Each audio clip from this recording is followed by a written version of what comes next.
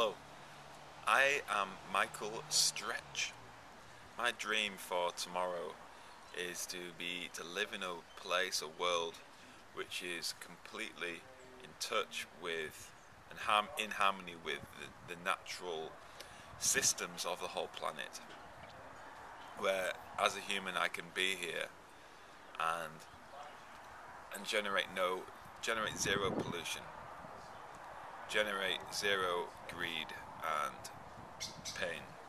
Okay, and it may sound utopian, but I am very committed to living in a place which has these goals.